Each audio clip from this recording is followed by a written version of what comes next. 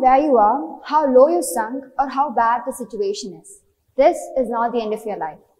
Hi, I'm Ciya Oswin of class 11C of Grades Public School. Today, let's talk about teenage depression. 5% of all teenagers go through depression, but only 20% of this population gets proper medication. India has the highest rate of suicides among youth. So, what can we do about it? Before we get into that, let's talk about the causes and symptoms. Depression is a disorder that affects your thought, mood, and behavior. It's not the emotion sadness, because sadness, just like happiness, comes and goes. But depression stays. When a bad day turns into a bad week, a bad month, and even more, it can mentally affect you. When you feel hopeless or isolated, and it seems like no one understands what you're going through. Or when there's persistent anger and you start being sensitive to criticism.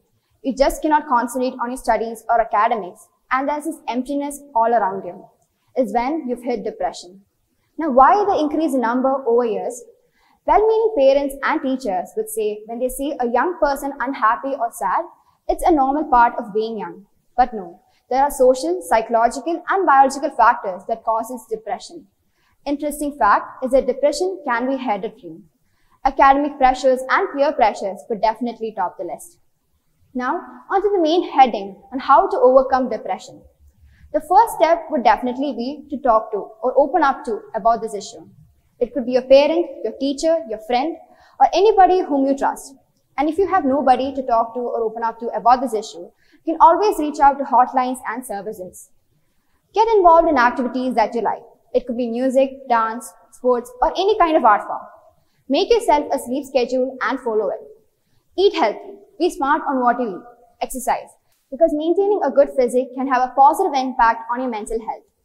Now, if it's somebody whom you know who is going through depression, make sure you're always there for them. Support them, encourage them. Hang out with them more. And never ignore their suicidal comments. If they do make one, make sure you report them to a trusted adult.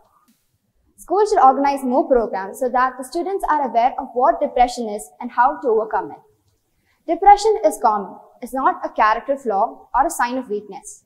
Just know that everyone feels broken sometimes. But the last time I checked, broken crayons still color. Thank you.